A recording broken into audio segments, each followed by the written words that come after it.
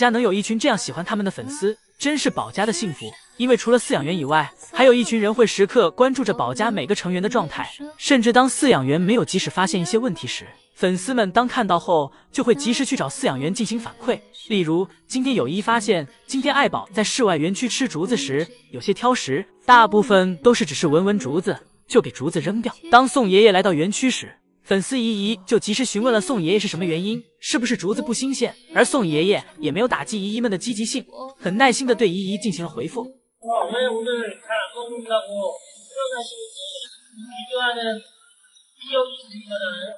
애보원들 호상 도부주묘 인주표, 주표 풀적도 흥간정, 금천 반이 인류 흥다적 주표, 심지유 사축 자상적 주표별 보도모를。虽然这种问题对饲养员来说可能再容易理解不过了，不过也可看出粉丝怡怡观察的爱宝很是仔细。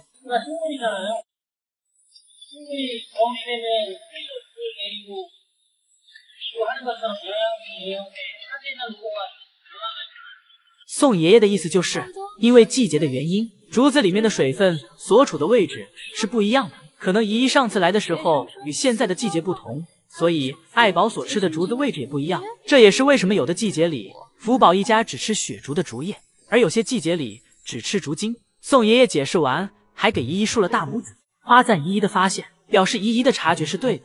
而就是因为有这样一群爱到入微的粉丝，以及还有问必答的饲养员，才使宝家成员有着现在这样的幸福生活。同时，这也才是每一只大熊猫、每一个国宝所应有的关注和爱护。今天乐宝在爬树时，一不小心给树压断了，这一下给爷爷们看的差点心脏骤停。这要是福宝马上要离开，乐宝再受伤了，爱宝乐园就相当于天塌了。乐宝扶着小木墩思考了一会儿，然后转身潇洒离开，默默吐槽奶爸的豆腐渣工程。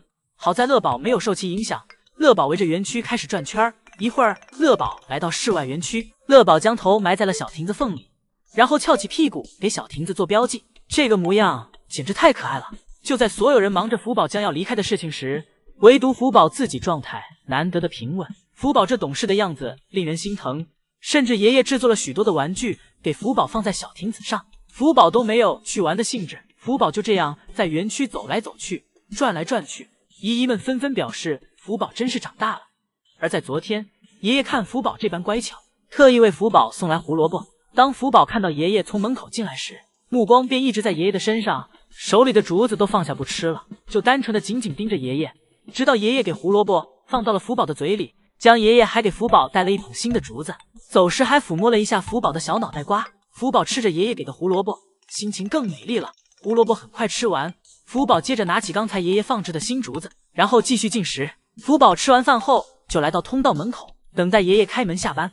而在今天下午，姨姨在排队时，天上又下起了雪，这突然使福宝将要离开的事情变得更伤感了。而且此时福宝还没有在室外园区，这让室外园区已然有了一种物是人非的感觉。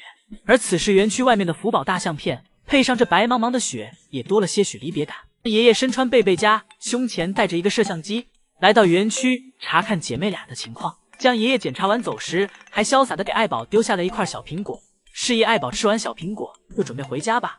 爱宝秒懂奶爸的意思，给小苹果吃完后便向通道门口走去。对于瑞宝和辉宝，爱宝丝毫没有留念。辉宝此时的睡觉姿势很是惬意，小手捂在小耳朵上，像是因为园区太吵，所以给自己捂着耳朵。而瑞宝这里正塞了满满一嘴的竹子。爱宝离开没一会儿，江爷爷便走了进来。这个时间段是专属饲养员的营业时间。江爷爷来到园区后，游客们纷纷被江爷爷吸引走了注意力。江爷爷先是来到小木床上收拾刚才爱宝吃剩的竹子，而瑞宝则在一旁的小滑梯上吃着竹子，陪着爷爷，用精神力为爷爷加油呐喊。有了瑞宝的加油，江爷爷工作得更起劲儿了，很快便将竹子收拾成了一捧。之后，江爷爷拿着收拾好的竹子，将小木床进行了清扫，给小木床上的青团全扫到了地下，之后便抱着竹子离开了。等江爷爷给竹子放下，便会回来接姐妹俩下班。今天的乐宝和福宝别提有多开心了，因为今天爱宝乐园下了一场漫天大雪，给福宝和乐宝的园区都覆盖满了白雪。看乐宝这倒挂在小亭子上的样子，像是鲁智深在倒拔垂杨柳的既视感。雄壮的乐宝在小滑梯缝隙里辗转腾挪，看似乐宝卡在了梯子缝里，但实际上这是乐宝故意的，因为乐宝在给自己挣脱出来后，又再一次的钻了进去。头顶着地，脚踩着天，给场外的姨姨们看得阵阵惊呼，不愧是熊猫界的马东锡。乐宝在小爬梯旁一阵腾挪后，来到了坡前，躺在坡前的雪地上，悠哉悠哉地啃起了竹子。铺满雪的园区对乐宝来说是全新的，未曾体验过的。园区里每一个角落对乐宝来说都像是未拆封的礼物。乐宝躺在雪地上，将雪往自己的脸上泼洒着，肉眼可见般的，乐宝很快乐。福宝园区这里的雪稍微少一些，福宝无法在上面打滚，所以一直在园区走来走去。不过在上午福宝上班时，宋爷爷来到园区，将福宝的竹子放在了福宝的小晾台上。或许是因为福宝的小亭子上有雪，怕福宝在上面玩嗨了掉下来，福宝来到园区后，坐在小亭子上，欣赏着这雪后的园区，白雪覆盖着竹子的枝头，尽显生活的美好。而江爷爷此时也来到了园区，站在园区上方和福宝打着招呼。福宝应该是看到了爷爷，福宝开心的站起身，嘴角不断的上扬。一会儿，福宝在小晾台上吃完竹子后，从小树上爬了下来。一会儿，姨姨重新排队回来，发现在室内园区，爷爷也为福宝准备好了竹子。福宝在室外园区玩耍了好一会儿，江爷爷走了进来，呼喊福宝该回室内园区了。但此时的福宝已经在室外园区玩嗨了，因为福宝好久没有体验过在雪天散步的感觉了。直到福宝自己感觉玩耍够了，才往室内走去。福宝来到室内后，径直来到了小亭子上，坐在小亭子上吃起了窝头。没一会儿，江爷爷又给福宝送了胡萝卜和小苹果。福宝一手窝头一手胡萝卜，享受着来自爷爷的疼爱，满满的幸福感。等福宝吃饱喝足后，福宝便来到了小树上开始休息。想必这一觉，福宝会直接睡到下班了。早上接爱宝和姐妹俩出门上班，发现爱宝身上蹭了一身的咖喱。爱宝给瑞宝和辉宝挤在角落，问姐妹俩到底是谁干的，但姐妹俩没有一个承认的。一会儿，姐妹俩出门营业，爷爷跟着姐妹俩一起来到室外园区。此时姨姨们还没来，园区只有宋爷爷自己在。瑞宝刚出门就爬到了树顶，辉宝看到后也想爬到树上玩耍，而瑞宝此时则正往下爬去。不过此时瑞宝的姿势有点危险，随时都有可能掉下来。不出所料，瑞宝最后没坚持住，从树上溜了下来，摔在了辉宝身上。有辉宝在下面当垫子，瑞宝这一下摔得并不是很疼。中午姐妹俩回家后，爷爷来到房间继续陪姐妹俩。此时辉宝正乖乖坐着，像是在思考着什么，小小脑袋里似乎有着大大的疑惑。而瑞宝这里正埋头呼呼大睡。一会儿，爷爷拿来盆盆奶给姐妹俩喂奶。瑞宝闻到盆盆奶的气味后，立马醒了过来。姐妹俩现在吃盆盆奶越来越听话，不吵不闹，而且还懂得细嚼慢咽，不会狼吞虎咽。给姐妹俩喂完奶后，宋爷爷来到了福宝房间。福宝即将回国的事情，让爷爷对福宝更多的是不舍与伤感，而似乎是感觉到了爷爷的心情不是很好。福宝回头看向爷爷，还伸出手臂，像是要给爷爷一个大大的拥抱。福宝这懂事的样子，让宋爷爷都快忍不住眼角的泪水了。这周爷爷分享了很多和福宝相处的视频，也是为了想给姨姨们尽可能多分享一些福宝最近的样子。爷爷将苹果递给福宝，但福宝似乎并不是很想吃，而是背靠爷爷坐着，想让爷爷给自己按摩。福宝跟爷爷隔着栅栏撒着娇，这模样简直不要太可爱。这个样子像是福宝躺在了爷爷的怀里，这都是福宝感觉到幸福后的表现。突然间，福宝坐了起来，口中又开始吐泡泡了。看来爷爷是又在小苹果里放了驱虫药，怪不得刚才福宝不想吃苹果。宋爷爷这个老六本来温馨的画面，一下被福宝吐泡泡的样子给破坏掉了。第二天，宋爷爷再次接福宝下班，但此时福宝正在室内园区睡觉，还没醒。爷爷在树下记录着福宝睡觉的样子。福宝打了个哈欠，给自己换了个姿势。福宝嘴里的哈喇子全掉在了爷爷头上。爷爷用手指错位拍摄福宝，试图叫醒福宝，但最后叫醒福宝的不是爷爷的动作，而是宋爷爷在福宝耳边不断念叨的声音，给福宝吵醒了。晚上福宝回到家后，福宝睡在了小木床底下。之后，宋爷爷跟福宝说过晚安，便下班回家了。宋爷爷在最新的采访中被问到会不会和福宝一起回中国，因为要知道福宝回国后可能需要一个适应阶段，所以很大的可能韩国会派一个饲养员跟着。而宋爷爷对这个问题的回答则是自己应该不会去了，表示江爷爷才是最佳人选，而且江爷爷还会中文，并且江爷爷也是韩国最专业的大熊猫饲养员。宋爷爷说出这个话后，难免让姨姨们有些心疼宋爷爷，因为宋爷爷知道自己不是最佳人选，但这也是自己无法改变的。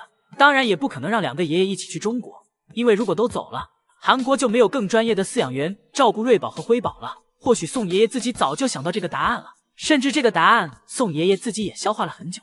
毕竟对于福宝的成长，宋爷爷是一直陪在福宝身边的。而在福宝走时，能够送福宝最后一程，也是宋爷爷很向往的事情吧。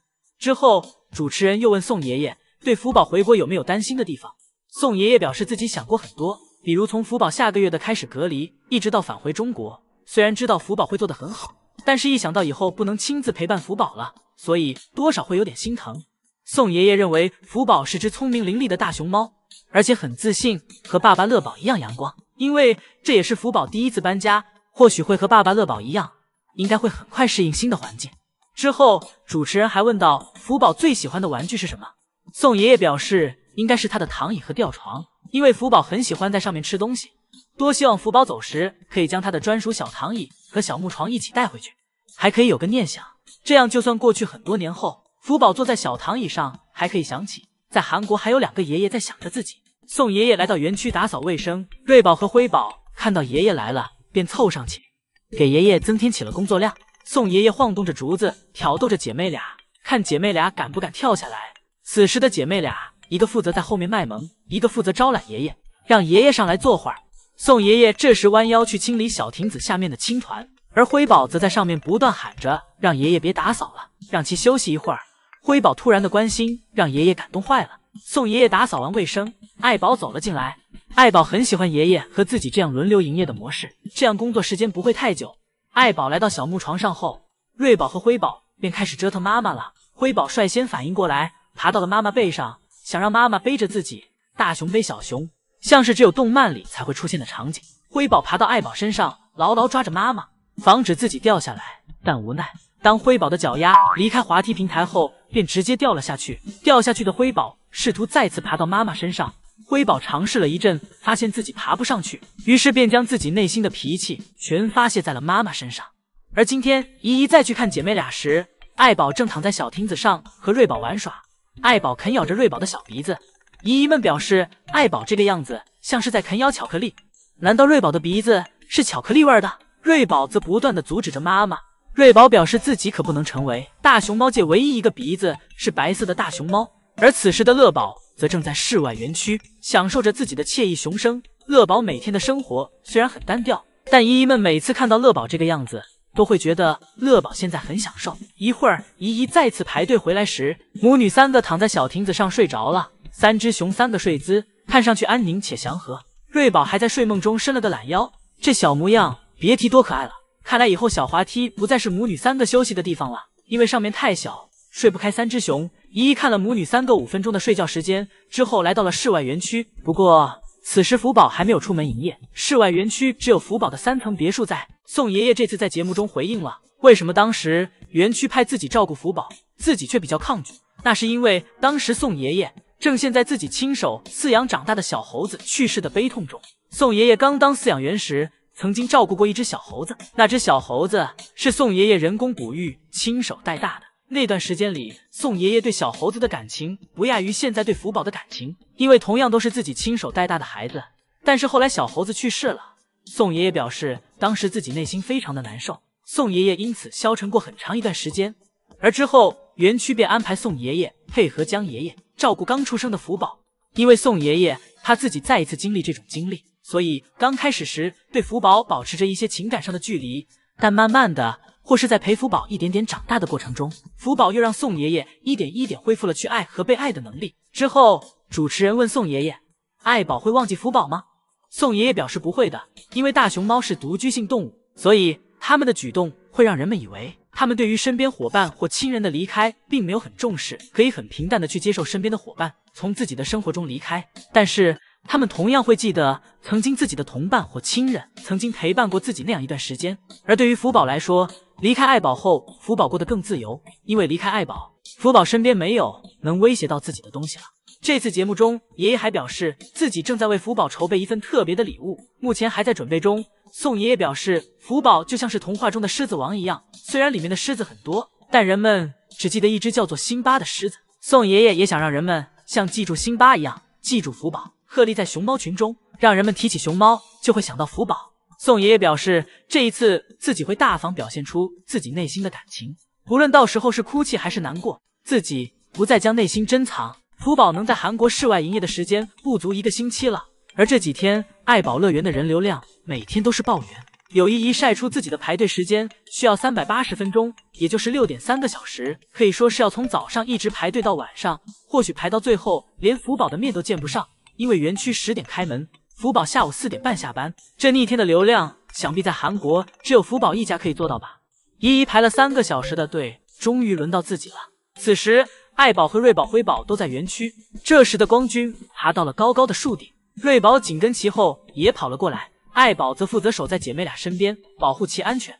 当然，爱宝更想叫树顶的辉宝下来。辉宝假装没听到妈妈在喊自己，转头看向窗外的姨姨，心里一边想着最近来看自己的姨姨们真是越来越多了，窗外都要站不开了，不行，让姨姨们来自己园区坐坐吧。辉宝不下来，爱宝就一直在旁边守着，直到爱宝的耐心渐渐被辉宝磨没。爱宝爬上小树，强制给辉宝从树上拽了下来，表示辉宝要听话。之后爱宝转身坐在空地上，本想直接躺下，但结果发现树干挡住了自己，爱宝起身换了个地方。而此时的瑞宝则又对南天宝伸出了罪恶的小手，给其压在了怀里。瑞宝这里显得有些无聊，在园区转来转去。爱宝给辉宝劝说一顿后，也来到了小亭子上。刚才有点冷落瑞宝了，这是特意过来哄瑞宝。5分钟观看时间到了，姨姨跟着队伍来到了室外园区。此时室外园区由乐宝镇守，乐宝正坐在自己的小亭子上，吃奶爸给自己准备的大窝头。看完乐宝后，姨姨再次去排队。这次排队回来时，福宝出门营业了。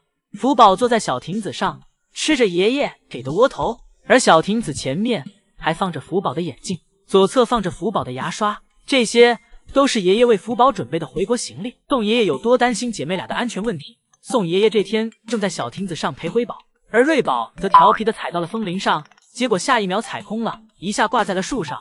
宋爷爷坐在小亭子上看向瑞宝，刚开始还好，但宋爷爷越看越不放心。宋爷爷不想再让福宝从树上掉下来，而自己没接住的场景再次发生。宋爷爷立马从小亭子上下去扶着瑞宝，此时身下的辉宝都懵了。宋爷爷下去后，瑞宝也成功爬了上去。宋爷爷担心的摸了摸瑞宝的头，问瑞宝有没有害怕。宋爷爷和瑞宝这模样简直太有爱了。瑞宝因为有爷爷在旁边守着，也越来越调皮，给自己倒挂在了树干上。宋爷爷趁机偷偷戳了戳瑞宝软乎乎的小尾巴。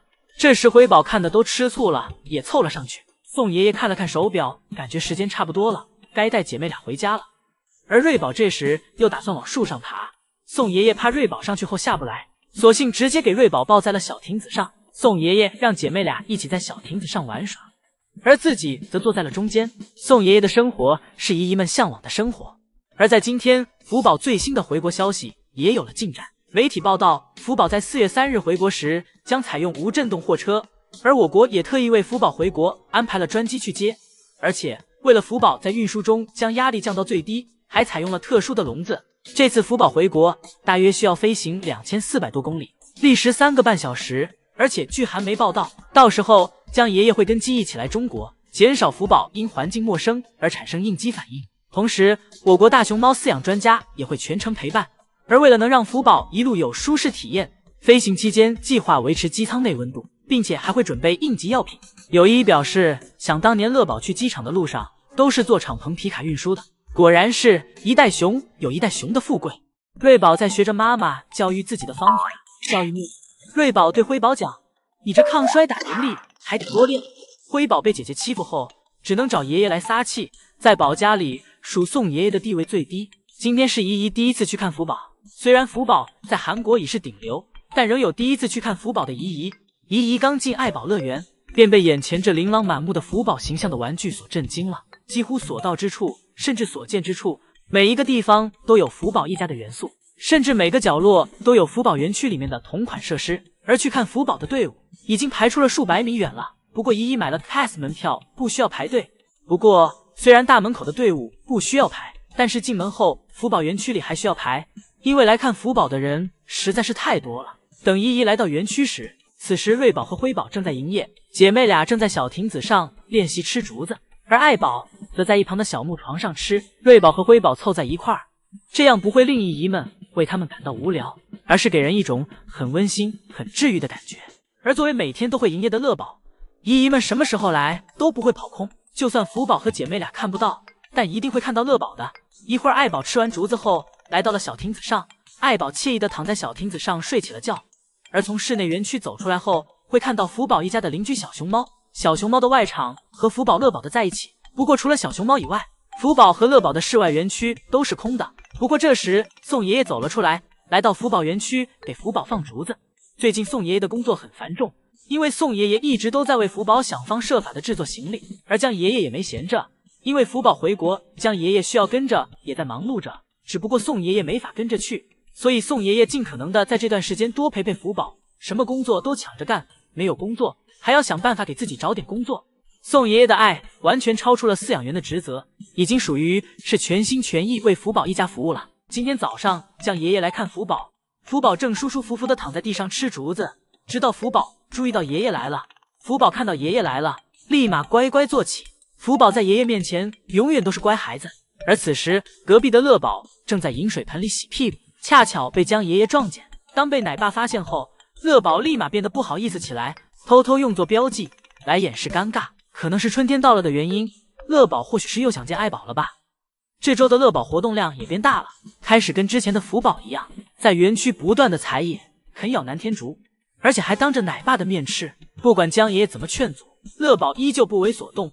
吃完南天竹后，还傲娇的爬到树上和爷爷打招呼。而这周的福宝则很是听话，都有在好好吃饭，没有调皮打闹。只不过卫生问题依旧是个问题，福宝仍然喜欢在小木床上拉青团。不过江爷爷表示自己马上就会给福宝打扫干净，让福宝舒舒服服的睡觉。江爷爷先是让福宝来到隔壁干净的房间，爷爷先是给福宝按摩了一下。江爷爷诉说着这一天中发生的事情。江爷爷表示今天早上停车场都爆满了，这些都是为了来看福宝的姨姨，有些姨姨甚至还没到7点半就来了。因为江爷爷今天是7点半到达的园区，姨姨们比江爷爷来的还要早。江爷爷对福宝讲，要是福宝看到有看完自己后很伤心的游客，你就对他们讲不要哭。福宝点头示意，表示姨姨们哭的话，福宝也会伤心难过的。江爷爷在视频的最后还分享了自己今天去园区的路上，因为距离福宝暂停营业只剩3天了，园区里又多了许多的福宝元素，每一个地方都是对福宝将要离开的不舍。乐宝的快乐很简单，那就是在自己上班时，奶爸来和自己玩耍。奶爸来到园区时，乐宝都会给足奶爸情绪价值。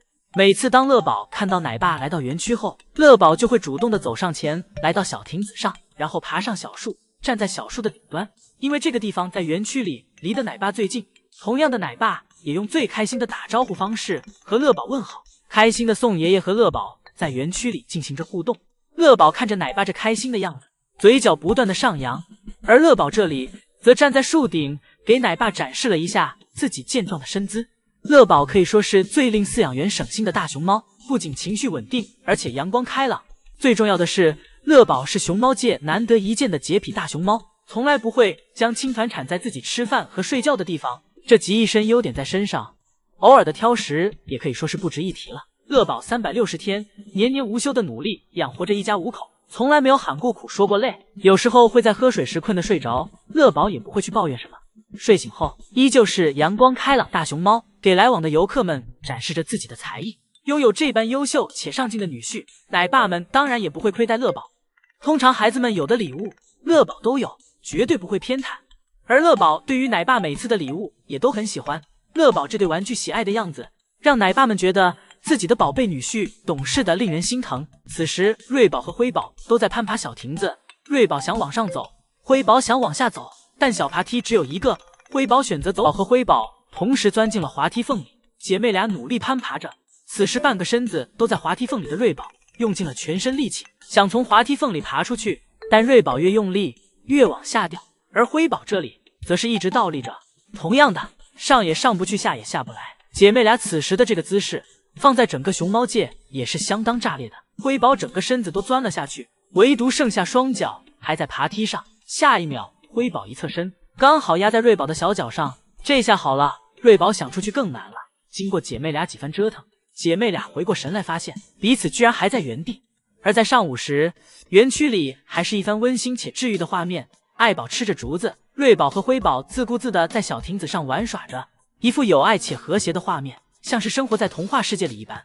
一会儿，等下班点到了时，宋爷爷来到了园区接姐妹俩下班，辉宝抱着爷爷的胳膊撒起了娇，跟爷爷卖弄着自己的可爱。平时园区的小霸王在爷爷身边也成了娇滴滴的小公主，而一旁的瑞宝表示根本没眼看，独自抱着眼前的大木头啃咬着，嘴上还喃喃道：“我才不生气呢，我一点醋也没吃，我都7个多月大了，不再是小熊猫了，才不需要爷爷陪呢。”瑞宝一边说，一边向爷爷走去，表示自己也想要爷爷抱抱，嘴上很强硬，身体很诚实。宋爷爷将姐妹俩一起抱在怀里，骄傲地举起姐妹俩，跟姨姨们展示了一番，然后给姐妹俩带回了家。姨姨再一次排队回来时，福宝来到了园区。此时福宝正坐在小亭子上吃竹筋，大根的竹子，福宝有点不知如何下口。福宝将手上的另外一根先放下，结果却一不小心掉了下去，还给福宝吓了一跳。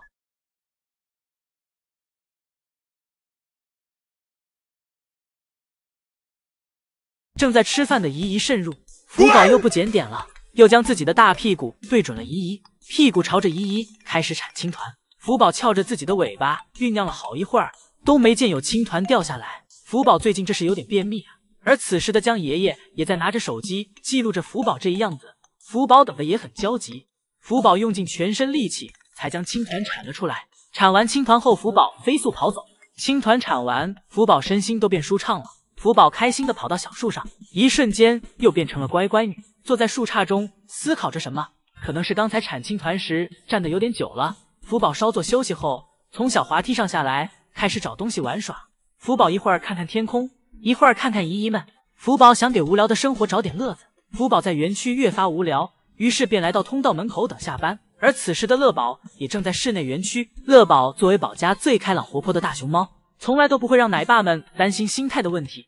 这天姨姨一直看到熊猫馆闭园才离开。此时的室外园区已经黑天了，乐宝和福宝的园区此时空荡荡的。姨姨看着这景象，表示福宝将要离开韩国的伤感一下就涌上了心头。韩国的姨姨们都很难面对福宝将要离开韩国的事实。而早上时，姨姨还没有这种想法，因为暖洋洋的太阳洒在福宝身上，福宝坐在小亭子上，享受地吃着竹子，看上去满是温暖安逸的感觉，满满的治愈感。同时，福宝的竹子一口接着一口，看得姨姨们都饿了。早上江爷爷上班后便开始忙碌，将爷爷拿来梯子修剪小树，同时还有圣熙阿姨。圣熙阿姨是2个爷爷最得力的助手。瑞宝看到爷爷路过，还用小手拦住爷爷，和爷爷打招呼。很快将爷爷修剪完小树离开，激动的瑞宝顺着树干摔了下来，直接栽在地上不起来了，应该是摔懵了。